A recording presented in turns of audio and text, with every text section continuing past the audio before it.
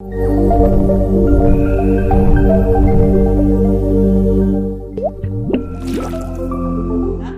then now I'd like to move on to our next presenter, Ms. Pauline and Mr. Ratz. Would you please introduce yourself and I'll present my screen first. So good morning to everyone. First of all, we'd really like to thank the organization for inviting us here. It's really a very good thing for us. It's an honor to be given this opportunity. So my name is Pauline and Comaling. And I am Abdurrazzaq G. Maraye. And we are students from Philippine Science High School Central Mindanao campus. We are under Professor Ashwani Gupta's mentorship, and today we will be presenting a review on the renewable green energies in Northern Mindanao, Philippines.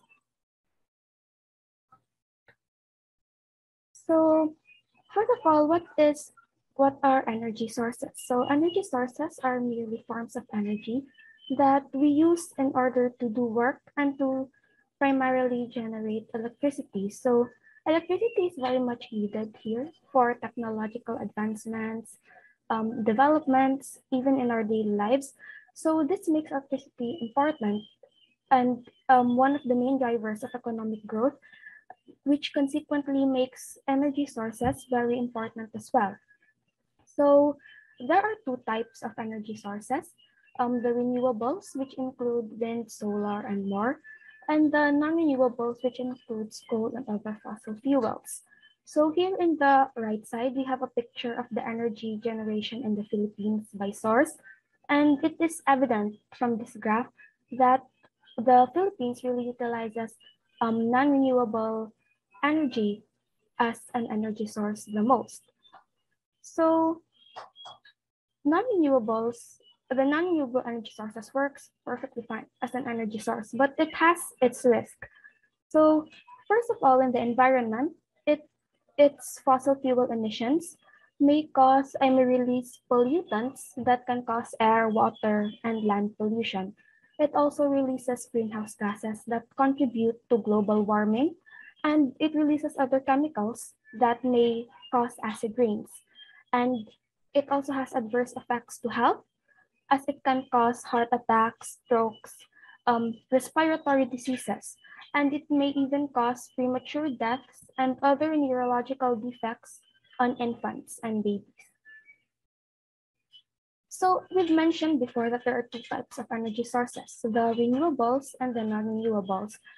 And as I've said before, the renewable energy sources has lots of risks, but in comparison to that, renewable energy source is not exhaustible, meaning it can renew themselves. It has less adverse effects on the environment and is relatively safer. And from our research, there are no recorded negative effects on human health. This makes renewable energy sources a really nice thing. And in fact, lots of scientists, people, climate activists have urged or recommended to shift to using renewable energy sources and for us to utilize this energy source more rather than non-renewable energy source.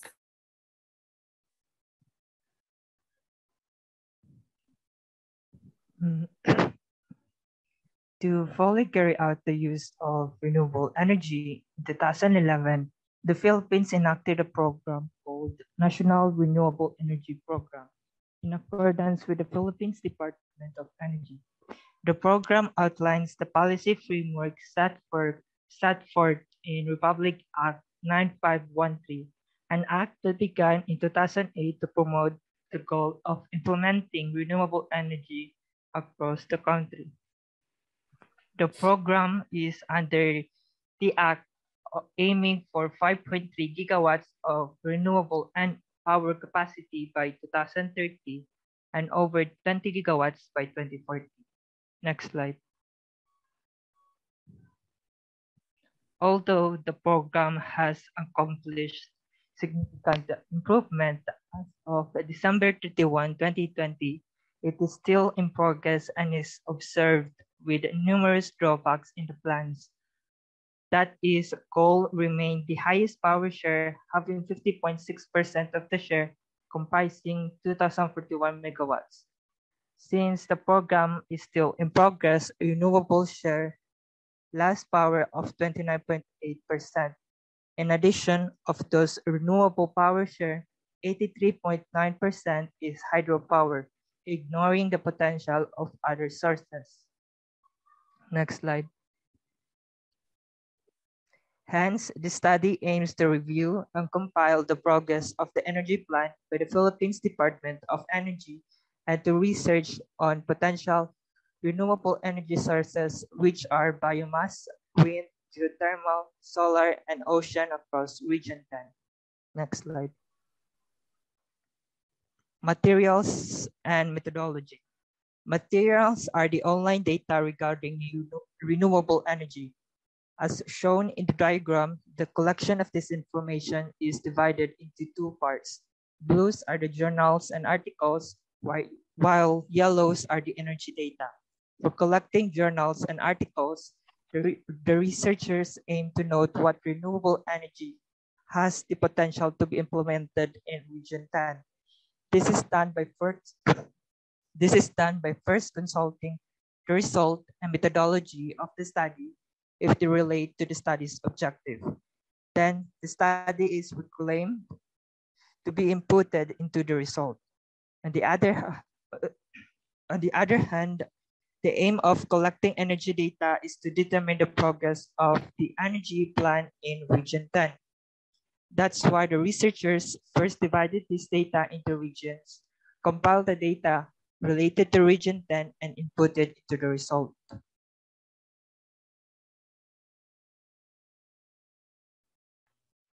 So after we have carefully examined some of the researches and data that we have gathered, we compiled the 5 most commonly known renewable energy sources. And these energy sources are biomass, wind energy, geothermal energy, solar energy, and hydropower.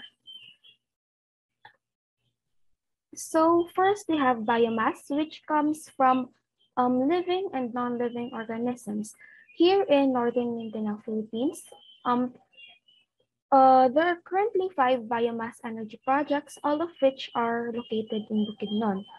So these 5 energy projects is only a small amount considering the amount of potential the region has for further biomass energy projects. So in a study by Lakang et al.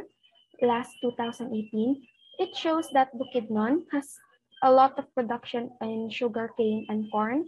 Meanwhile, Misamis Oriental produces a lot of wood and coconut. So these 4 products are known to be good biomass energy sources, which consequently makes Bukidnon and Misamis Oriental places with lots of potential for more biomass projects.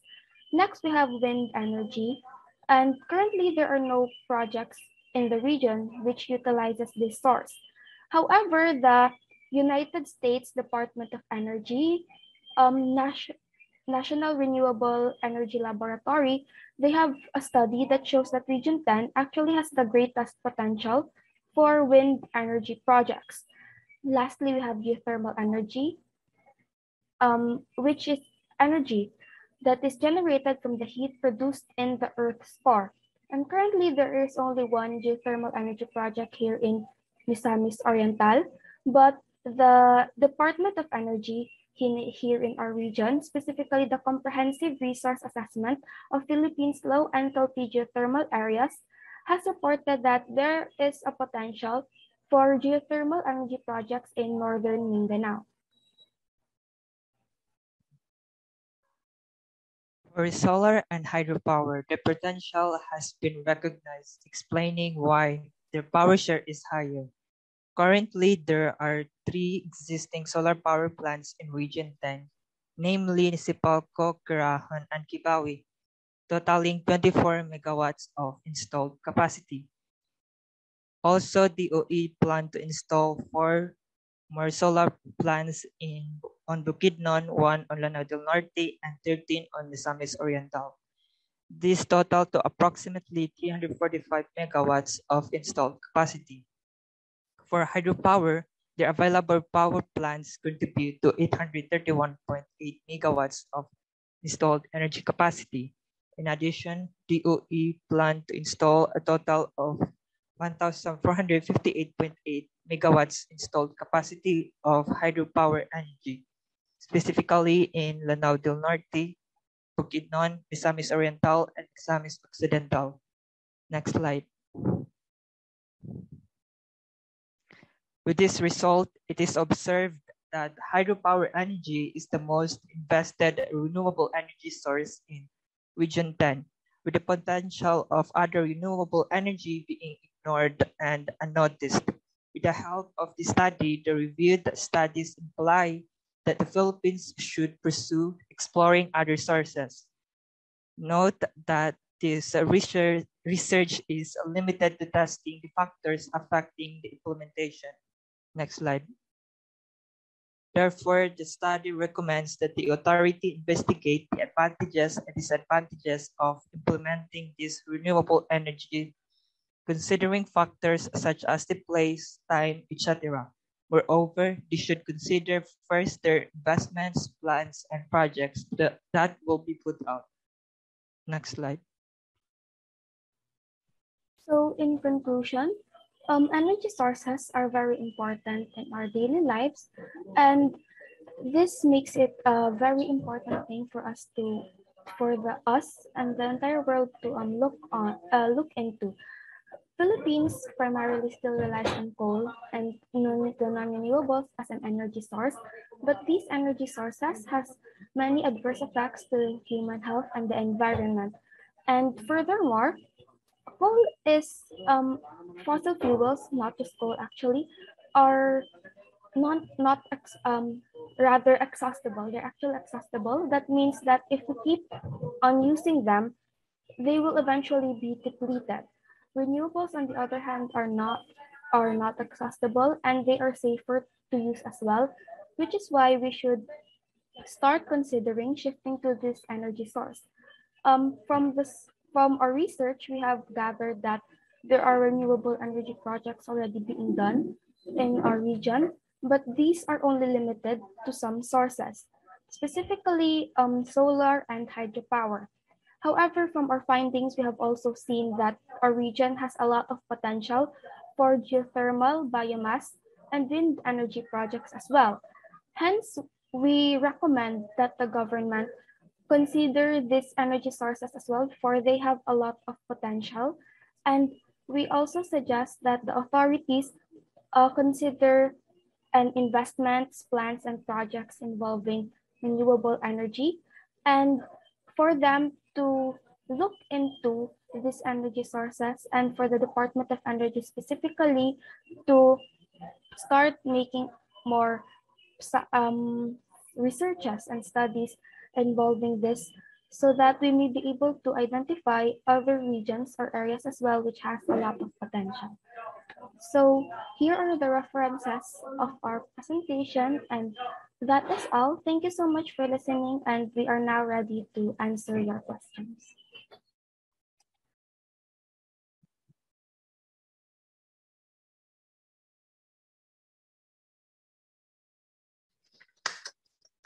Let's give a big hand to our next second presenter, the team.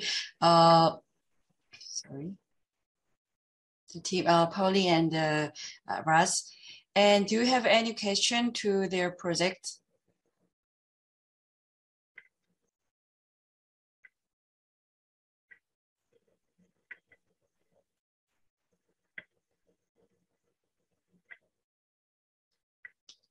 It's quite interesting that they researched the facts, the current status in their area. So it is a quite interesting result. So do you have any question to the presenters? Then I have a question. If the government give you the project to start a new, some kind of renewable energy, as you a researcher, which renewable energy that you introduced to us, 6 renewable energy, which one would you choose to study further, to recommend it to the government? Okay, so first of all, if we were given that opportunity, it would really be a great opportunity for us to have now. But I also think one of the limitations, if we were ever to be given that opportunity, is that we really don't know the specifics, how it works, and how we really should make these things. So of course we should coordinate still with the government and ask for help to some people who know how to create this. Now, going back to the question, you asked what we would consider making, and we have mentioned that there are 3 other sources that are being explored, which has a lot of potential, which is biomass, wind energy, and geothermal. And for me, personally, I would love to explore either biomass and geothermal. The reason why I ruled out wind is because it has a lot of potential, but there's actually a statement from the Department of Energy that states that this specific the wind energy projects specifically costs a lot, and since our country doesn't have that much resources, it's very hard for us to do this. So that's why I ruled out wind. And the reason why I would love to do biomass and geothermal is because they also have lots of potentials and they are easier to do than wind. Specifically biomass, if I were to choose between the 2 of them, I guess I'd pick biomass, since there are 2 possible locations with potential in which we could make more energy projects, which is Bukidnon and Misamis Oriental. So that's why, if given the opportunity, we'd do that.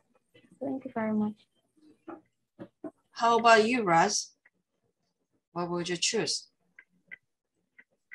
I would actually choose geothermal because I've researched numerous sites for volcanoes, active volcanoes in northern Mindanao, and since the Philippines is a site for many volcanoes, I think it would be a nice research to investigate on. Okay, thank you for the answers. Okay, and